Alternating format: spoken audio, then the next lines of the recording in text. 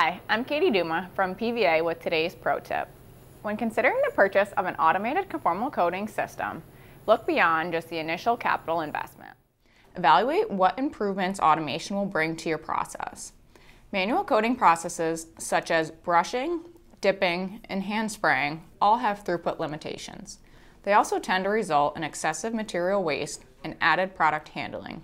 Consider the total cost of ownership when implementing an automated solution. This will include obvious costs such as the equipment price, but also several factors that receive less consideration. Power consumption, routine maintenance, and training are just a few.